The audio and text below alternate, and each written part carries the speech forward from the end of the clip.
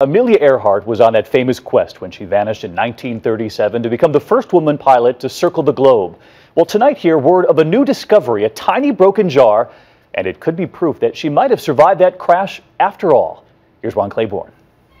We may now be one tantalizing step closer to the answer of what happened to Amelia Earhart because of this, a 1930s-era glass jar of anti-freckle cream. Earhart hated her freckles and was known to conceal them. Amelia had freckles, and there are numerous occasions when she expressed concern about her freckles. 5 broken pieces of the jar were found on the tiny, uninhabited South Pacific island of Nikumaroro.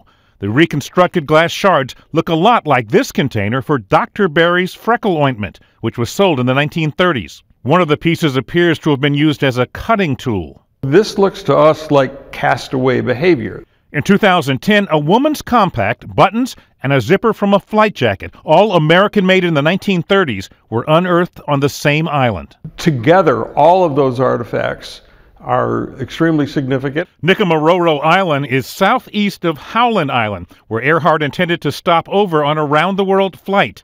Her last radio transmission was depicted in the 2009 movie Amelia. We are running north and south. We hear you. We hear you. Are you receiving us? So where's her plane? One scenario, that Earhart and navigator Fred Noonan made an emergency landing on the low-lying Coral Reef Island, and the plane washed out to sea.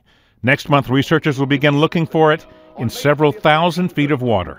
Setting out on the most dangerous aeronautic feat ever attempted.